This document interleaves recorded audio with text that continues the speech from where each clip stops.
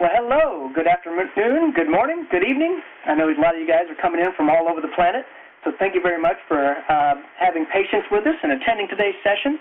I know several of you have been waiting around here for 30 minutes or more as we got ready, and also we wanted to kick off at the right time. I'm already receiving some emails and tweets for people trying to get into the session. One interesting question we've already received was, hey, can my iPad work? Well, I just tested that, and it turns out the iPad version of the WebEx app does not quite work for what we're trying to do here today. So bear that in mind if you're busily trying to get your iPad working right now. I could not make it work, and that's because this is an event center presentation, which is a little bit different than what is a typical meeting center. So in other words, we primarily are presenting to you instead of an interactive meeting. So we'll have to look into that for a future. So let's get started. So if you look here, this is our developer series. We do this, and it says the first and third every Wednesday, but we're going to probably knock it back to just the third Wednesday of the month. That's mostly for my personal sake. Way too busy. Right now we're running up to JBoss World and JudCon. If you're not going to be in Boston with us here in 2 weeks, the first week of May, that's unfortunate because we're going to have some great content.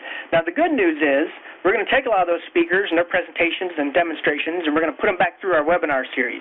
So all that stuff that's happening at JBoss World related to App Server 7, or even stuff that's going on with Hibernate OGM, or things that are happening with the Enterprise Service Bus, Switchyard, pick your favorite JBoss project. We're talking about it, rules, JBPM, etc. We're talking about it at JudCon and JBoss World. We're going to get those guys come back for us and give us a presentation here in the webinar series also. So we'll probably drop down to about third Wednesdays. Just keep in mind, we'll send you emails if you're already on our email list. We'll also try to keep the web page updated. I know I've been doing a poor job of that lately. I apologize, but we'll keep it going. And of course, you can follow us on Twitter at JBoss Developer. So don't forget about the email list. Most of you here probably received an email from me. And when you do if you do respond, I try to respond back. And forgive me if I'm a little bit late on that. I normally get 2,000 or 3,000 bounce backs for vacation notices. So we get those emails out there and let you know what's happening. Pretty much these webinars are announced to this channel, and we also send out our JBoss Developer newsletter, which comes out from Mark Little and announces all the different happenings with our projects, like the fact that Rich Faces 4 is now available, Scene 3 is now available. Those kind of things are definitely flowing through that system. So bear that in mind. All right. So here we are, and I just have a couple of the historical items there, January, February, March, etc. We're now April 20th, and we're running with Hibernate 4 and Steve Ebersole. Okay? So we also have May 18th, that's the Scene 3 presentation with Shane, the project lead for Scene. So if you're not familiar with the Scene project, of course, it's where we actually incubate new extensions to the Java EE programming model. A lot of what you see in Java EE 6, specifically CDI, context dependency injection, came out of that Scene 3 project team and the efforts there in that community. And so that project has recently gone final and is available at jboss.org. So there's a lot of interesting content to see there, including new extensions to go well beyond Java EE 6 and lead us into Java EE 7. And looking forward, I know most people have yet to adopt EE6, but we're already moving to the next generation. And Drools Planner, if you guys have not had a chance to check out Drools project lately, the videos the team has produced, the demonstrations are absolutely amazing. And Drools Planner is a pretty interesting project. So we have the guy directly responsible for that who's going to give us a nice presentation on that one. We're also talking, like I said, to the guys with JudCon and JBoss World. We're going to get some AS7 content. AS7 is imminent. If you guys haven't been watching jboss.org on that topic, I encourage you to do so. App Server 7 is a fundamentally new architecture, and it falls in the wicked cool category. We're talking application servers that start in a few seconds, less than 10, like 3, 2, as well as dynamic lazy loading of your services based on what you need. You only pay for what you need, kind of thing. A lot of capability there, including multi-server management, what we call domain management. A lot of neat stuff happening in the AS7 world. So I encourage you to check that out. So we're going to get some sessions on that. And then any other of our project leads or people within the JBoss Core community, if they're interested in talking, we will try to set up a session and get that going. Okay? One thing we should note is that we very much in this series of webinars, the ones that are sponsored by me and handled by our JBoss Core team like Steve here, we are very much focused on the community side of the equation. So that's the jboss.org the projects that we maintain or manage, or projects that we invest in heavily, and that includes projects where we contribute to, like the Eclipse project, or we contribute to Glassfish, we contribute to Apache, we contribute obviously to Hibernate, so there's all these other technologies and open source projects that you're probably aware of we make contributions to, and any of our core team members are eligible to come up and speak on those topics in this particular series. So just bear that in mind. We're focused on the community side. The enterprise side, of course, is where we harden those various open source projects, gather them all together, incubate them for a long period of time so that we know they work together, they're certified together, they operate well across many operating systems, JVMs, databases, etc. All that testing, QA work, and productization effort happens on the enterprise side, and that's because we have to offer 24/7 support for many, many years on top of that application server platform or portal or SOA platform, etc. So just bear that in mind. We're focused on the leading edge and the community side. The enterprise side we don't focus on, but there's plenty of content for that out there at jboss.com, and of course there's a webinar series that focuses more on that side as well. All right, this is a slide I've been using now for a while, but just bear in mind, JBoss World's coming up first week of May. It's preceded with JUDCon, which is a $99 event. If you're in the Boston area, or if you can get there on a cheap plane ticket, I encourage you to do so. We have 2 days of JUDCon, Monday, Tuesday, and the team that's presenting later in the week for JBoss World is even there for JUDCon, and we have a whole bunch of other core developers that will be participating. This is a small partial list of folks that will be participating, like Max Anderson with JBoss Tools, Manuel Bernard, who's also working with the Hibernate project, Mike Brock, who's got this Array project or Array project that extends Google Web Toolkit. We're doing some stuff around HTML5. We're doing stuff with InfiniSpan. We're doing stuff with Rich Faces. There's a lot of great content that's coming out, but we will make an effort to get that through this webinar channel as well, because I know many of you folks coming in from Asia, coming in from Europe, it would be hard to get here in Boston in 2 weeks. Okay? So today, Steve's the lead of the Hibernate project, and you guys are very familiar with the Hibernate project. There's hundreds of people on the line today, so I'm sure many of you guys have used it now for years extensively, and you're going to have some great questions for Steve. And he's going to really focus today and deep dive and give us some information on what's happening in the future, what's coming, what's interesting, and what the roadmap looks like. And I think you guys will enjoy the session. And this is going to be a great session to ask a lot of questions. Steve likes to get a lot of questions. Please pound us with questions. In the Q&A panel on the lower right-hand side, it says Q&A. You just type in your question, okay, and then we're going to try to get to those as quickly as possible. Steve, you might, if you see them pop up in line and you want to address them, feel free to do so. Otherwise, I'll kind of be mentally queuing them up, and I'll help you organize them towards the end. And then also there's the chat. You can chat with our panelists. And then if you're any technical difficulties, please reach out to our WebEx producer there in the chat to ask about, things like phone numbers or, can't see, can't hear, that kind of stuff. All right? But otherwise, we have hundreds of you here today, and already I'm sure some of you guys are eager and ready to listen in. So let's make Steve the presenter, get things flipped over here, and Steve, you're ready to go. All right, sounds great. Thanks, Burr. Yeah, as Burr mentioned, I do prefer getting questions and things like that. I like to be a little bit more interactive. But I did put together some slides and some material to kind of go through up front, so we can take a look at some of the stuff happening in Hibernate 4.0, but also take a look at what's going on moving forward as well. So my name is Steve Ebersole. I'm the lead developer of Hibernate. So a couple of things that are going on specifically with Hibernate 4.0 first that I wanted to take a look at. Here we have an overview of the high-level kinds of things going on that you'll see, from an end-user perspective or from a developer perspective, and we'll talk about these in more detail on the following slides. But so let's kind of get into those. But I just wanted to have a grouping of them first.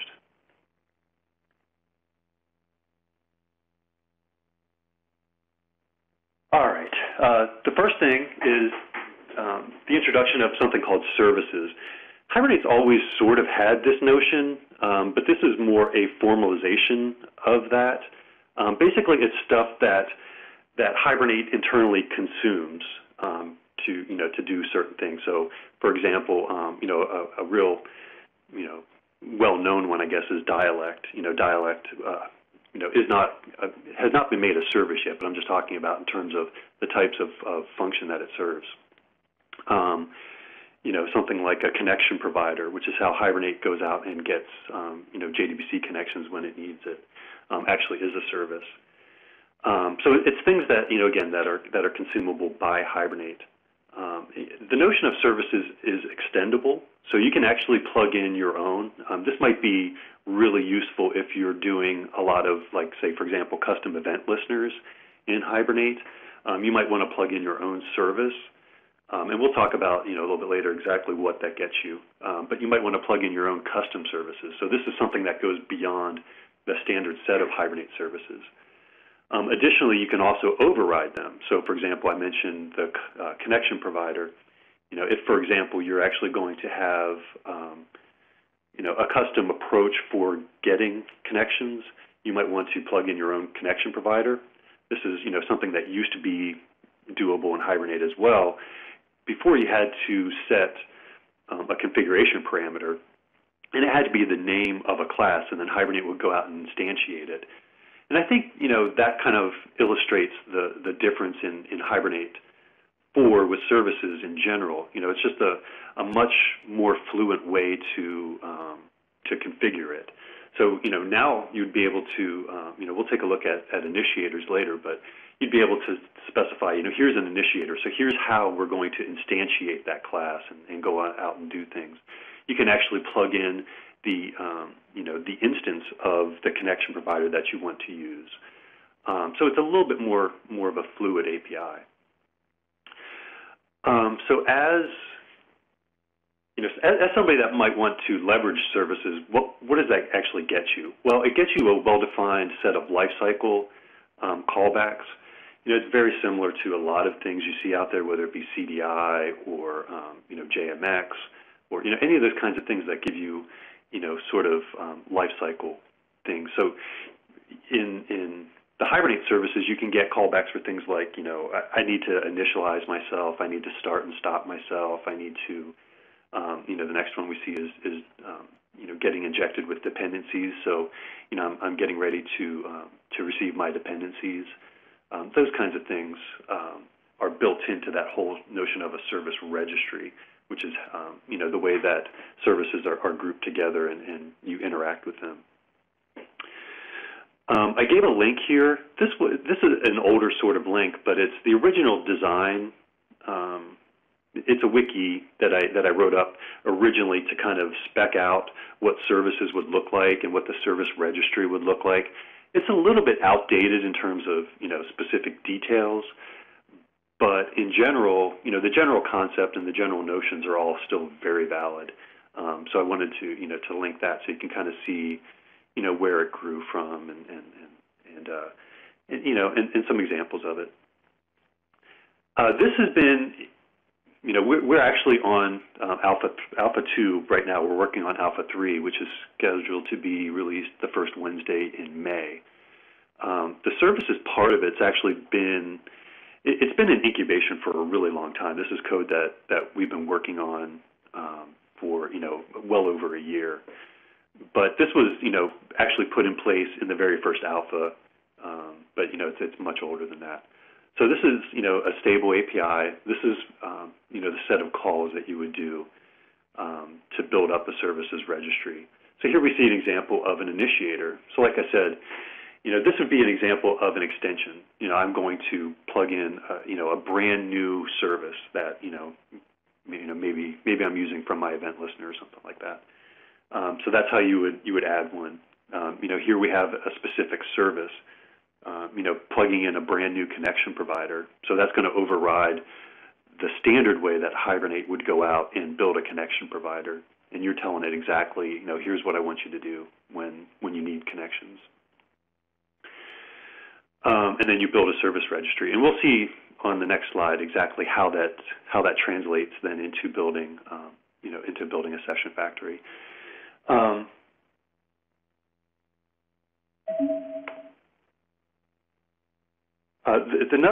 The next piece is building the meta model. So this is the configuration time representation of all of your, your domain classes, your database, and the binding in between those two. we went back and just totally redid all of that. This is actually stuff that's still actively under development. So it's still going on and still kind of evolving as we speak today even. The big changes are changes in semantic. I mean, there's obviously API changes as well, but much different semantics for this. Previously in previous versions of Hibernate, you had this thing called a configuration, and you would instantiate a configuration, and you would throw a bunch of properties at it and a bunch of URLs to mapping resources and annotated classes. You would just throw all this stuff together without any predefined order, without any rhyme or reason, and then ask it to build you a session factory. One of the design goals of Hibernate 4 was to make that process a little bit more directed, specifically to the point where when you were doing certain steps, you would know that the stuff that you needed was already available. So, for example, the real big thing here was stuff like being able to know the dialect, the database that you're talking to when you're building up the meta model. This is important because you might want to transparently be able to handle keyword quoting, or how does this database deal with long string data, for example. Does it understand clobs? Does it need some other variant? Does it need an OID? All these types of things are really good to know when you're building up this meta model. But in previous versions of Hibernate, you couldn't do all that information, or we couldn't do that information because the dialect might not have been set yet. So that was a design goal up front. We wanted to make sure that we knew the information we needed when we were processing stuff, so that we could make more informed decisions internally. All sources are known up front in this new meta model. So you see down here at the bottom, the little code snippet, the example, we have a new class called metadata sources. And you can see we're passing in the services registry. So there we see the first usage of that. But we build up this metadata sources, and the methods are pretty much the same as the methods that used to be on configuration for defining sources of metadata. So we're adding a resource. So this is the ones that used to go out, and they still do, go out and do class path lookups for a resource of that name. We're also adding an annotated class, so we can mix and match just like we used to be able to. When we're building up this metadata source. Once we have the metadata source built up, then we can ask it to build a metadata.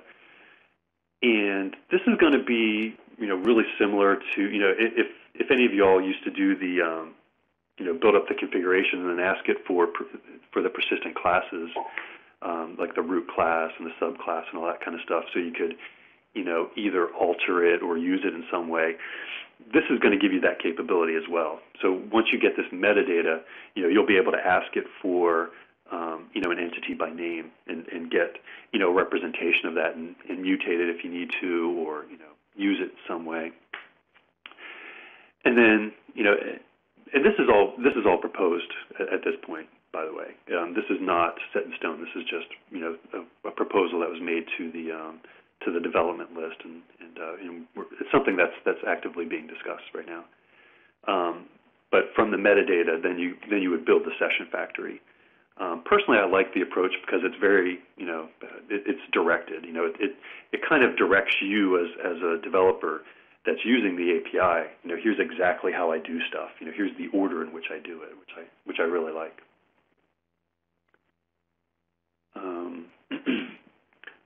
Another thing that's changed is the way that you create sessions.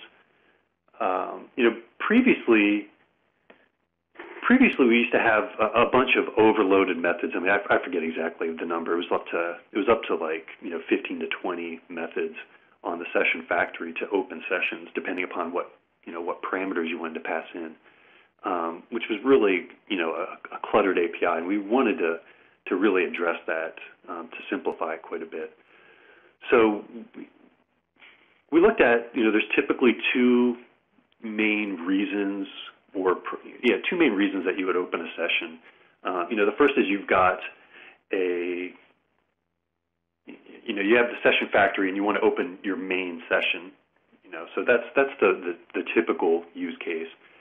And so, and then the other one is, I've got a session and I need to open up a secondary session, to do some work. Like, so for example, if I've got an audit log or something like that, you'd want to open it up with certain pieces of information from the session, from the main session. So something like, the connection that it's using, the JDBC connection that it's using, so on and so forth.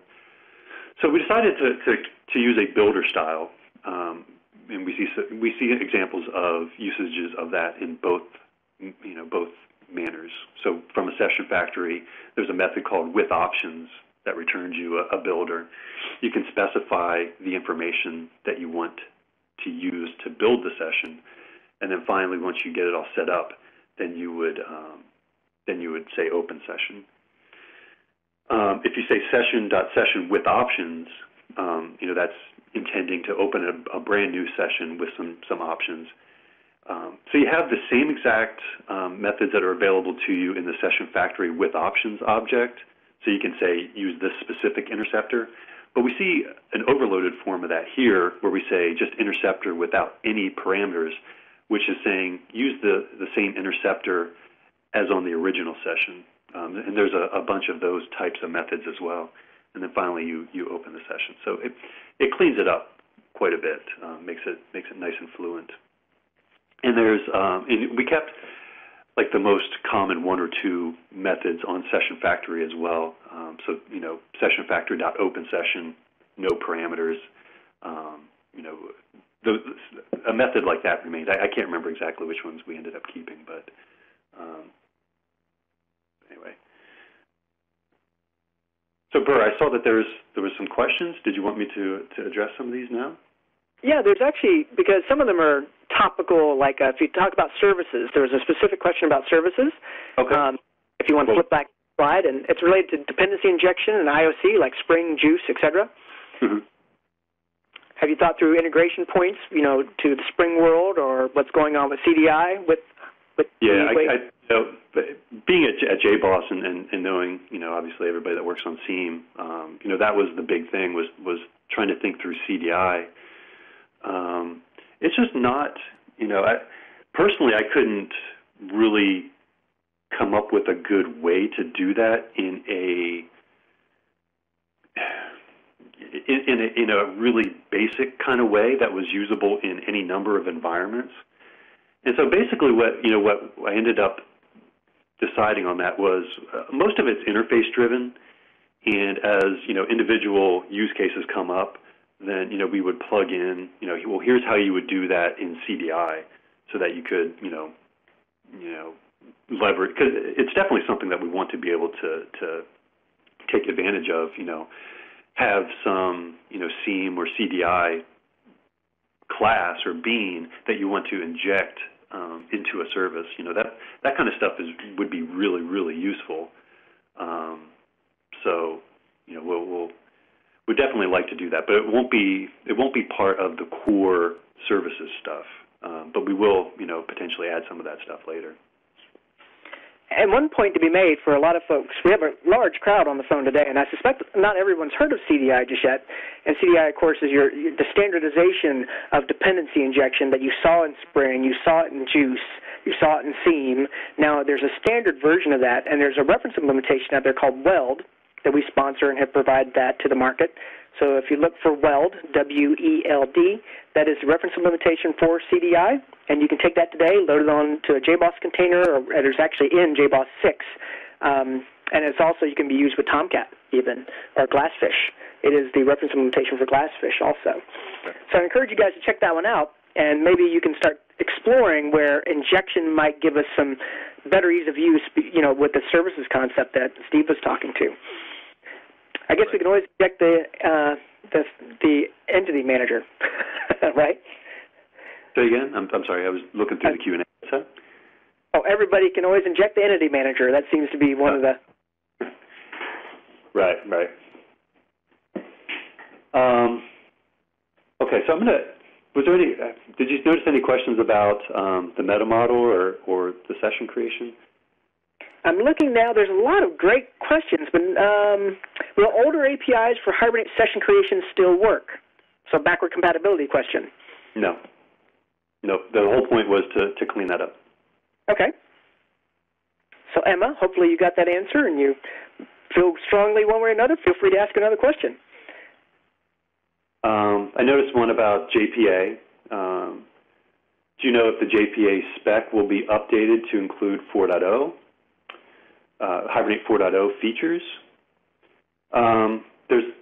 So specifically, the question was regarding stateless sessions and user types. Stateless sessions, no, I've not heard any talk about that. User types, pretty much every provider has something similar, some kind of pluggable, column level type mapping. So yes, there has been talk about a portable way to define those. It's really, it's really difficult because most, like for example, a lot of providers will do, the mapping to JDBC based on parameter index. So set string. Here's the parameter position. Hibernate and maybe some others. I'm not sure exactly of the lower level details in all the providers, but Hibernate actually uses column names. So it says set string, some column alias. So things like that are really hard to overcome in a spec, where you've got a really disparate kind of difference there. But there is a planned 2.1 or a set of discussions around JPA 2.1 that would have some additional features. And Steve, there are a number kind of just overview kind of questions that we can get to later, or we can kind of get to now. If you want to session to cover those, let's go ahead and get through the next couple of slides, and then we'll come back to the general kind of questions. Very good. But yeah, please stop me if you notice any more topical sort of Q&A. Multi-tenancy, I'm not going to go too deeply into this because we did an entire webinar on this previously. I listed here the URL to a wiki page I started that has links to a bunch of resources, some of the Q&A that we did as part of that webinar. Basically, at a high level, multi-tenancy is you have different sets of data that you're running through the same application deployment. Typically, you've got three approaches to doing it. You've got separate schemas, separate databases, so physical database machines are separate, and then support for or discrimination-based. So you've got some discriminator column in your tables that identifies what tenant the data that row belongs to. So we have support. The API is there. We have support for the schema-based implementation, the database, separate database-based implementation, and we will also do discrimination-based. That's just not done yet, and I'm not sure if it'll get into 4.0 or it may have to do with it may have to wait till 4.1. We'll see exactly what kind of time crunch we get into for that. But it's definitely planned and will be either 4.0 or 4.1.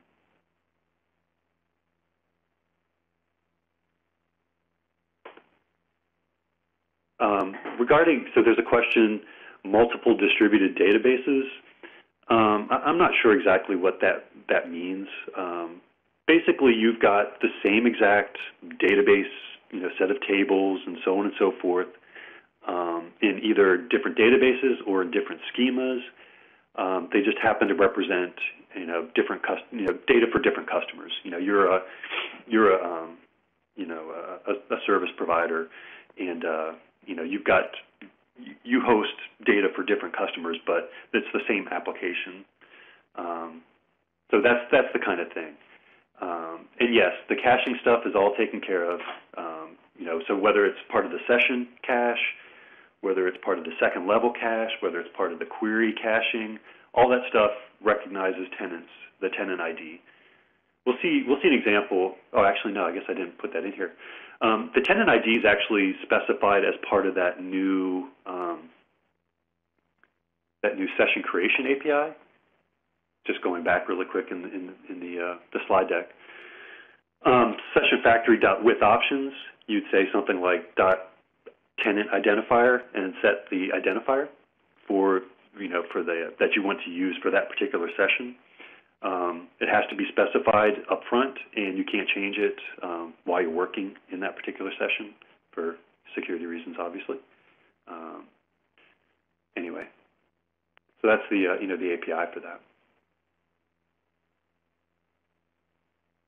Logging. Okay, so yes, yet another logging framework. I think this is our third one in 4 major releases. We switched to SLF4J, I think back in 3.5, and now we're moving to JBoss logging. If you look at the link there on that last bullet point, you'll notice that if you go to that link, you'll notice a bunch of reasons why we're doing that. I just listed some of them here.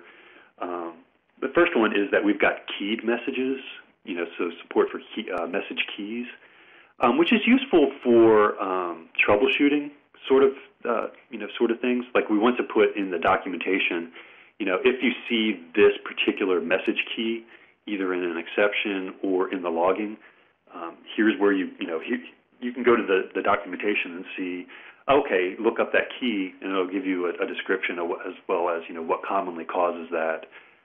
So it's a documentation help in that particular way.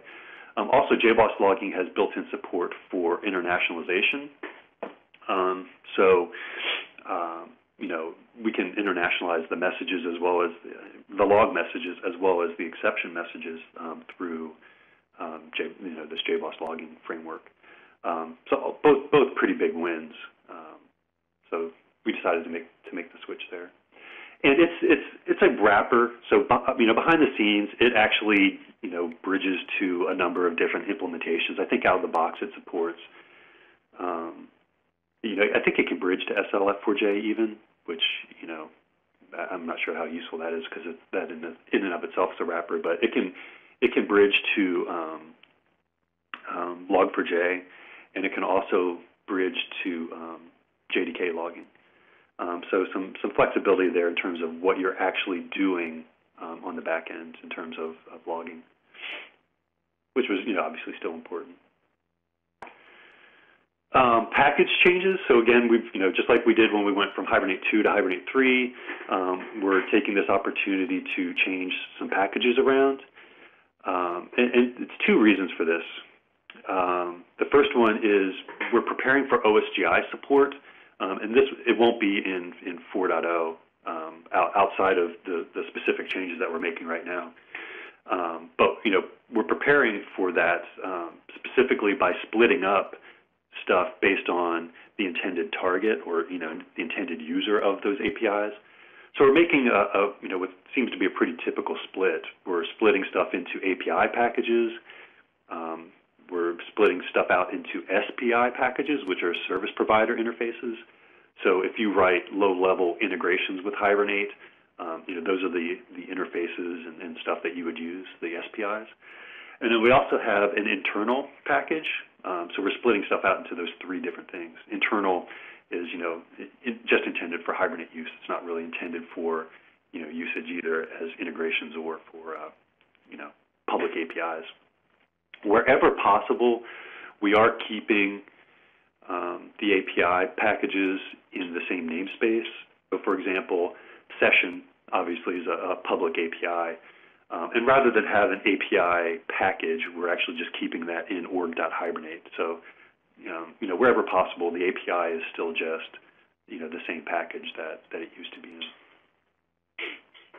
Hey, Steve, I noticed a couple questions related to logging has come in.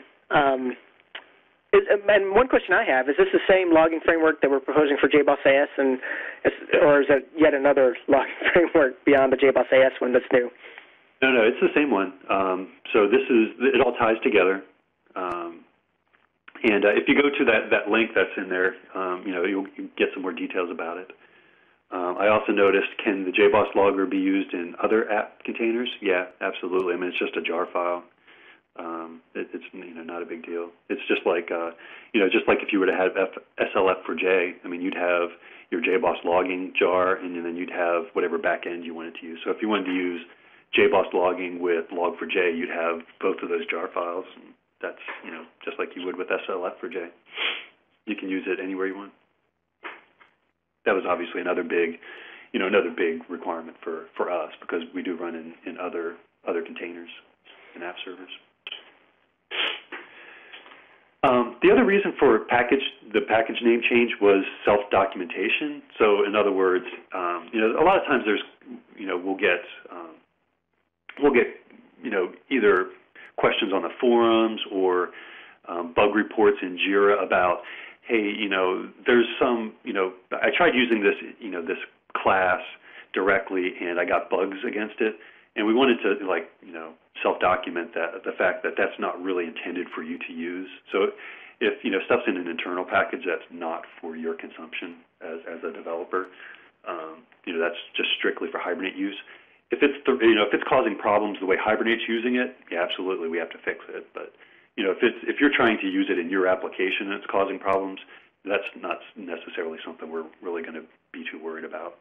So anyway, it's a little bit of self-documentation, which is always nice. And then I also collected together just some links for different resources. The first one is a wiki for, it's dedicated to this webinar. So for example, things like, resources. I put the slide deck up there. I put, if we get questions out there, I'll keep an eye on that thing for a while, and we'll try to answer questions out there. So just, like I said, just a wiki that's kind of centered around this webinar. The second one, and I think this is actually linked in the webinar wiki, is another wiki that is the migration guide for 4.0. So if you're migrating from 3.6 to 4.0, this is a work in progress of things that you're going to have to change, or that will have to change in that migration. Additionally, the Hibernate Dev mailing list. If you've got, if you want to help out with the Hibernate 4 development, if you have ideas about Hibernate 4 development, you can subscribe to that mailing list, and that's where we do the discussion. We also do a lot of discussion on our IRC channel, which is kept on, it's through Freenode, and it is the Hibernate Dev channel. You have to be registered. You have to be a registered user with Freenode to join.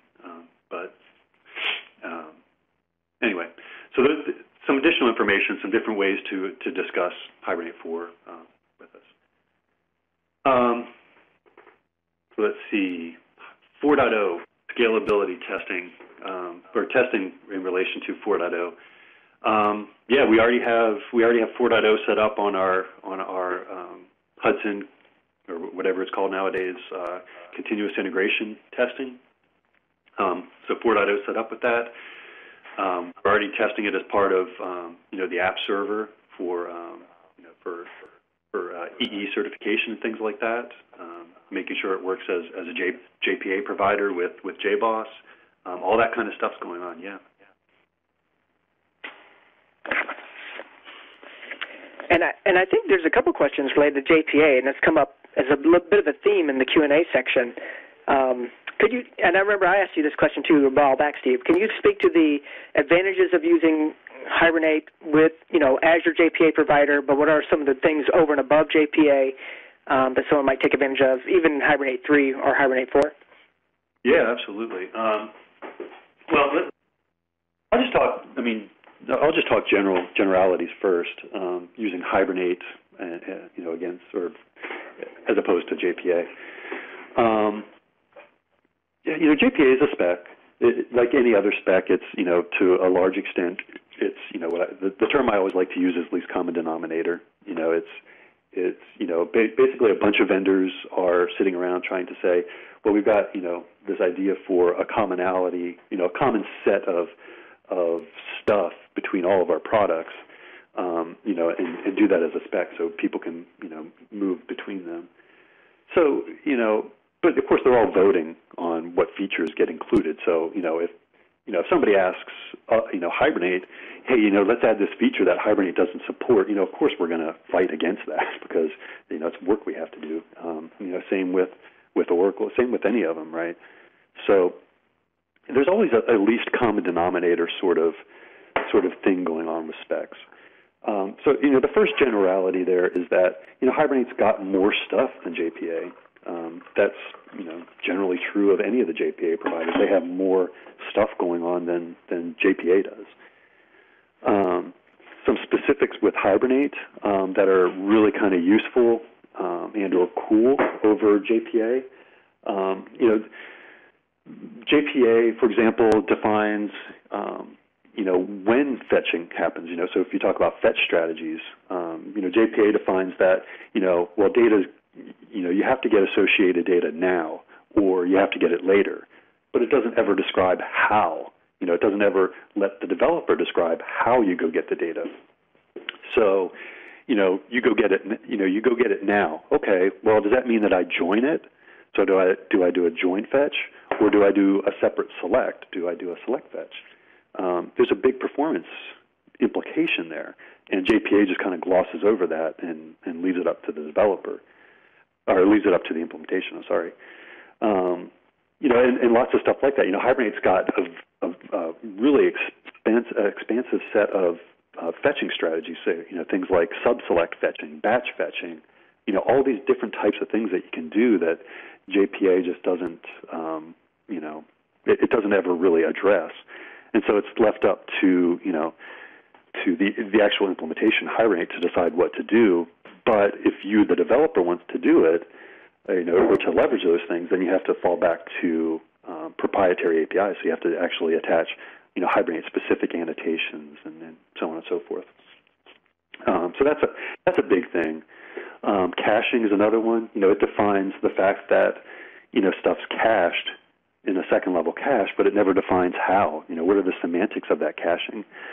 You know, is it a, you know, a transactional cache? Is it, you know, what, you know, all these different kind of access strategies that Hibernate defines it doesn't ever really address. So those are, you know, those are important distinctions as well. Some other things, you know, like, you know, some people are asking about user types. I mean, Hibernate user types are really, really powerful.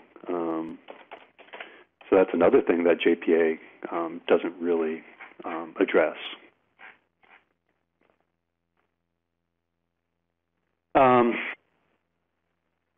Anyway, so those are the kinds of things that I see as you know, Hibernate providing beyond JPA. I'm not going to, I guess, go into all of them, but so what other questions? One couple questions that I'm sure is on everybody's mind is what version of Hibernate, when is Hibernate 4 showing up in JBoss AS, or what version of JBoss AS do you anticipate seeing Hibernate 4? And then the other would be approximate time frame for Hibernate 4. Well, up through beta is already scheduled out in Jira. The beta 1 is scheduled for June 1st. I think that was the date. It was the first Wednesday in June. I think it's June 1st. And then beyond beta, you know, we'll have to obviously see how the betas go in terms of getting bug reports in and things. In terms of JBoss AS, it'll be 7. The question is, you know, it won't make probably the 7.0 cutoffs, the dates for 7.0. So it'll probably be, you know, and there's discussion of will it be a 7.01 or 7.1 or something like that, but it'll be, you know, some kind of follow-up to JBoss 7.0.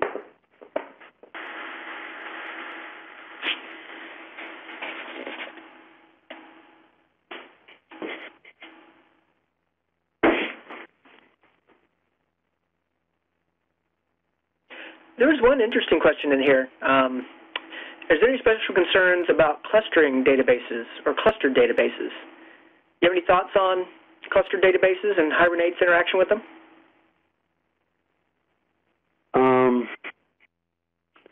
Well, I mean, if you're talking about, I guess you'd have to clarify what exactly is meant there. If you're talking about clustering to where, it's handled at the JDBC level, there's not really much that you have to do. I mean, the JDBC layer is taking care of all that. If you're talking about like some kind of soft clustering, no, Hibernate doesn't really deal with that. I mean, that's kind of the use case for shards to an extent. But there's all kinds of, additional semantics above and beyond the database with that, when you start using something like shards. So it kind of depends on what you mean by clustered. If it's something like physical clustering of the database, that's usually handled either by the DBMS or the JDBC level. If you're using something like clustered JDBC. And I guess that's probably it myself. Right. Yeah, I think JDBC driver and or database handle all of that. It's invisible to the Hibernate layer. Right. Yeah, and if not, then yes. I mean, that is the use case for shards. So you could use Hibernate shards, but that's not really actively maintained anymore, I don't really think. One question that I just remembered is from Jay, and he was specifically asking about, is there any thought given to the new API redesign in Hibernate 4, specifically to making it easier to work with dynamic languages like Groovy and all the other popular dynamic languages on the JVM these days? Well, I mean, I've not heard of any difficulties with it, so it's kind of hard to design. I mean, especially with Groovy, I know a lot of people specifically talked about the Hibernate's notion of entity modes. So Hibernate has a map entity mode. So instead of writing classes, which we call the POJO entity mode, you can actually just have Hibernate represent your data as maps of maps of maps of maps. So you would get a customer map of data, and like his addresses or their addresses would be a collection of maps inside that map. And I know a lot of dynamic languages are built on top of that particular entity mode, so they don't even need, the notion of a class specifically to represent that. Now, one of the things that we did that I would like to do, there is some cleanup that's being discussed right now in regards to entity mode. Like we might get rid of the DOM4J entity mode because it doesn't really work right now, and it's kind of, in my opinion, it's kind of a broken concept anyway. I think that there's better ways to deal with getting a DOM structure, by passing in like a notion of a marshaller and unmarshaller to Hibernate and asking it to just deal with stuff. And we may, come back to that as a marshal-unmarshal kind of concept. But I would like to add another entity mode, which is a sort of proxy entity mode. So you'd supply Hibernate with an interface for your entity, and then behind the scenes it would just take care of like building a map to hold all the data and routing the method calls on the interface to get the the correct data and set stuff up correctly and all that sort of stuff. So that might actually be useful in a dynamic environment too. There's also some questions from people who are just asking what I'd call general Hibernate questions, and specifically one about the Hibernate dirty check. How does Hibernate know that something does need to be updated? And apparently this gentleman, Venkat here, believes that Hibernate is updating tables where there are no changes to the data. Have you seen any specific issues or, any areas of optimization there that you can think of off the top of your head? I mean, if that's what you're seeing, then enter a JIRA, but we can't fix something if we don't know that if we don't know it's there. But that's a problem, if nothing really changed and you didn't ask it to force a write and it's doing it anyway, then that's a problem.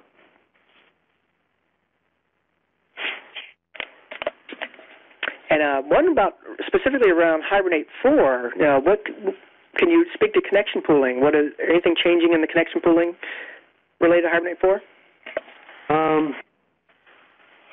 Yes and no. I mean, we added another. let me backtrack.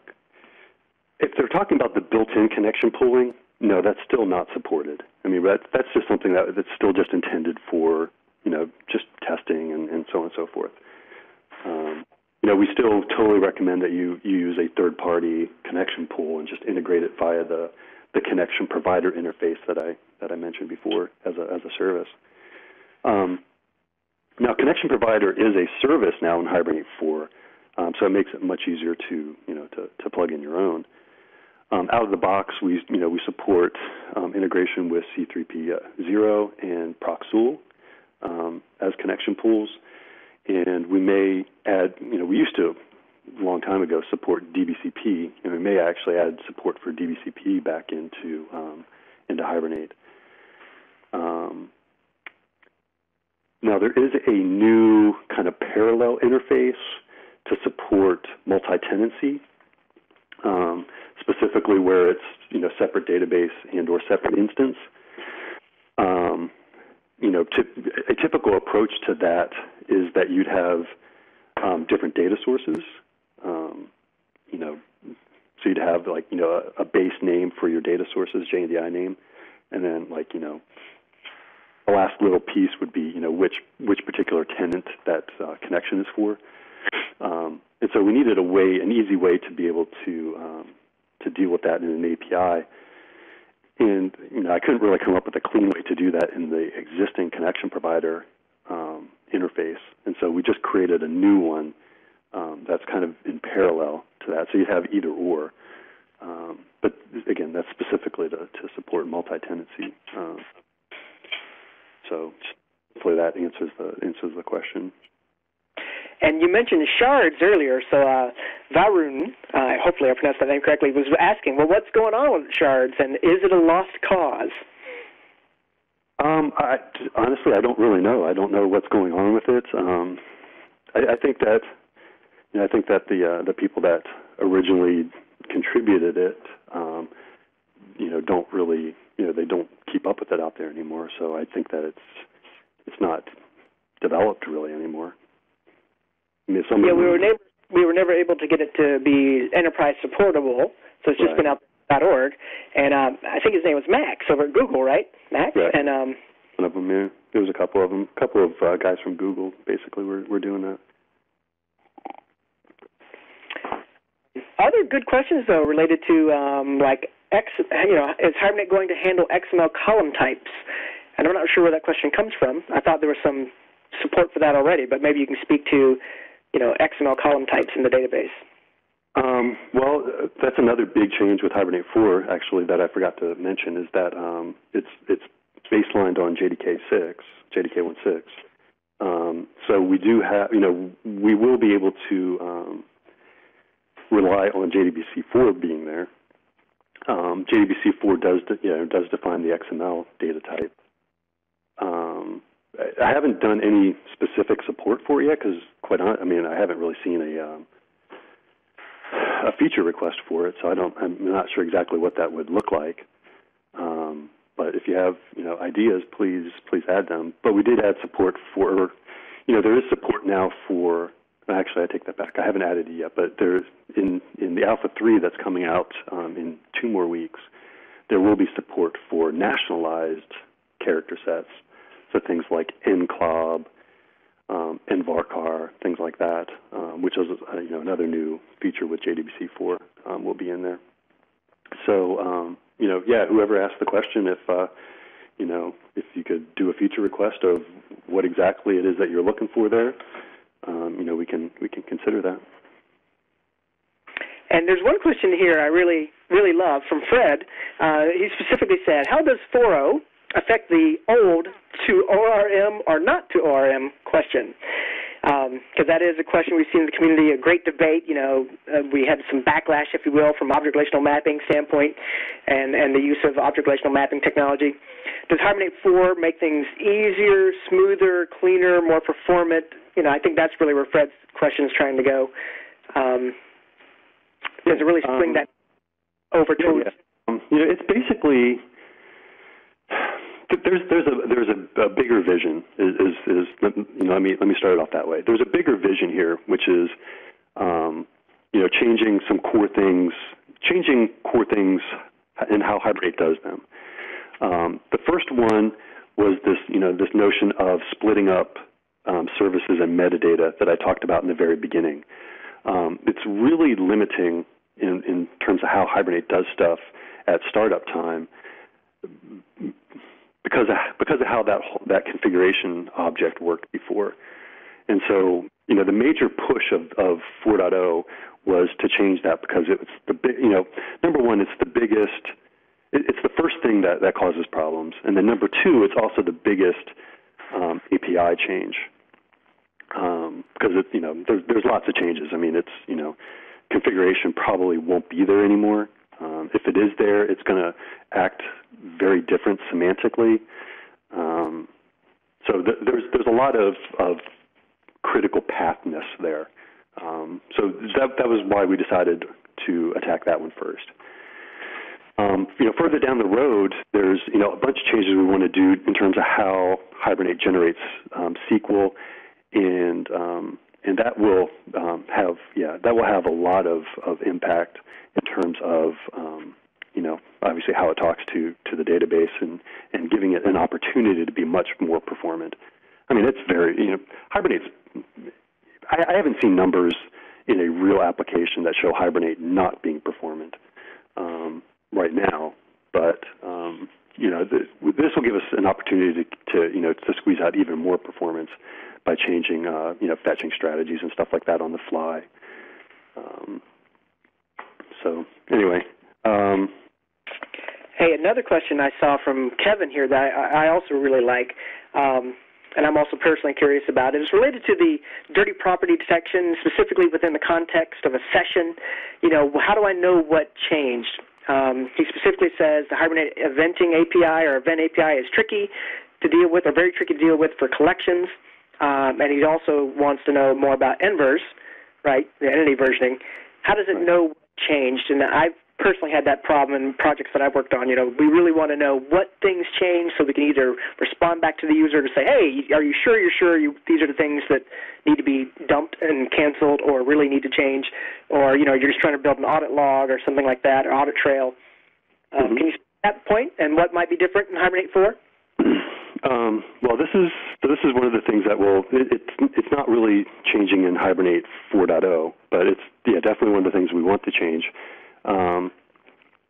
Hibernate grew up with this notion of parallel arrays. I don't know another. I mean, unfortunately, I think there's a feature now in JDK, either 6 or 7, that takes on that same kind of term. It has to do with doing stuff concurrently, I believe. But anyway, it's always the term I've used to describe a standard way Hibernate does stuff internally. But it keeps like multiple arrays, and then you're expected to kind of go through the arrays by index in parallel. So, for example, index 0 in this array matches up to index 0 in this other array, matches up to index 0 in this third array, and you just kind of have to know that they all match up, which is kind of stuff that I wanted to get away from. So in the eventing API, this exposes itself because you get a bunch of these raw arrays, and just expected to just kind of know what's happened. But yeah, we would like to change that so there's an actual API over it to say this is what changed and so on and so forth. NVERS does exactly what I just described. It looks through all of the arrays and just knows how to seek out the stuff that has changed. It handles it for collections and all that stuff as well.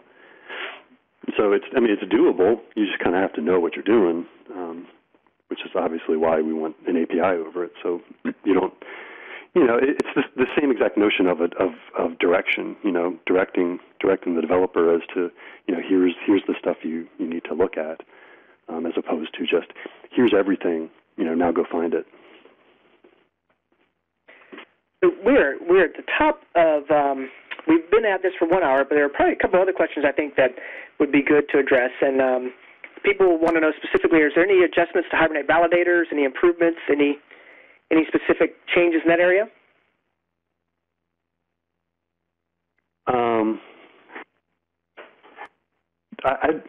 To tell you the truth, I'm not really sure about Validator. It's kind of been discontinued in preference of the bean validation spec and doing stuff through bean validation. Because there was a legacy Hibernate validator, and so that the spec actually grew out of that, but it's kind of that's kind of not really being developed anymore, and all the effort's going into the bean validation RI. And that's the reason I asked the question as well, because I'm also curious, because I know we had the bean validation specification that Emmanuel Bernard led, and there's more work going on there. Maybe that's where we'll see more of that going forward. Yeah. Actually, we've dropped the integration in 4.0 for the legacy stuff, the automatic stuff. I mean, if you want to continue to use the legacy things, it's just a bunch of event listeners, so you can plug in, plug in the event listeners yourself. But this automatic auto wiring of it is no longer there in Hibernate 4. It does the bean validation stuff. And one thing I'm particularly excited about as it relates to bean validation is if you make those declarative validations on the domain model, one of the things we're doing now at Rich Races 4 is it will actually migrate or be inherited by the browser itself. So those actual domain model validations will be exposed as JavaScript validations if you want that to happen, which is pretty neat if you think about it. If you're looking at mandatory fields or fields that meet a certain format, things of that nature, that's actually pretty nice. How about one last question, and I think it's on everybody's mind, but we're over the hour. With all these big changes, what do you think about from a migration standpoint? I'm a Hibernate 3 user today, let's say Hibernate 3.5, Hibernate 3.6, etc. What is it going to mean for me to migrate to this 4 world? It actually, I don't think it'll be very much. It depends. It really kind of depends what you're using. If you're using what's always been exposed as a public API and what's always been touted as a public API, there won't really be that much of a change. I mean, yeah, you'll have to change the way you build a session factory, but that's always been intended to be a one-time kind of thing for your application. So that should be a couple lines of code. You have to change how you build a session. Depending upon which options for opening a session you used, But like I said, we kept one or two. I'd have to go look at the code. But we kept the one or two most common ways to open a session directly on Session Factory, and they just delegate to that with options method. But if you're passing in manual connect, like one of the things that we really wanted to get away from is this idea of session factory.open session. Here's a JDBC connection, right? That kind of stuff just causes all kinds of problems, and so we wanted to get away from that. So that's like softly deprecated. But yeah, if you're using something like that, or you're using some of the other overloaded methods of open session, you will have to change to use this new API. And you may want to anyway. I mean, it's just, in my personal opinion, it's just a cleaner way to do it. And yeah, it's a change, but it is. But other than that, unless if you're doing like integration kind of stuff, you might have to change some things. In my personal opinion, if you're doing things like event listeners, Hibernate 4 has some really cool stuff. I didn't touch all the new features in Hibernate 4, but if you're doing event listeners, Hibernate 4 has this new service locator kind of thing where you can, it's based on the standard JDK 1.6 feature where you can actually have a properties file in your meta inf directory that names an implementation of a particular interface, a service interface. Hibernate understands all that, and it can actually go out and automatically, integrate all of your listeners for you. So that kind of stuff I think makes it a lot easier. You don't have to manually do all that sort of stuff anymore. So anyway, there's lots of things. I don't think that the changes will be really all that drastic, aside from building a session factory and opening a session. Other than that, pretty much everything stays the same. And with that, I think we have to bring things to a close because we're over our hour and therefore over our quota. But, Steve, thank you very much for a very informative session, and I really enjoy your sessions. They're very interactive, and I think our audience likes that. We get to a lot of questions in your sessions. Some of our sessions we don't get to any questions hardly because there's just too much content. And we're going to gather up these questions, and I'll hand them back to Steve at the end of the session. He normally publishes those someplace for the ones he wants to kind of create an FAQ out of. And one thing I would encourage you guys to do we had hundreds of people on the line today. You guys heard more about Hibernate 4. You now know it's out there. We'd encourage you to go look at it, download what we have out there today, see what's going on in JIRA. We love it when you guys go look at the roadmap in JIRA and think about what's happening when, and specifically, you can put additional issues in there if you find bugs, etc. Please feel free to do that. As part of the community, we need you guys to participate and encourage you guys to do so. And then if you guys have other questions, feel free to hit us on IRC or the mailing list as you see listed here. All right. Thank you very much, Steve. Thank you, everybody. I appreciate it. You all showing up.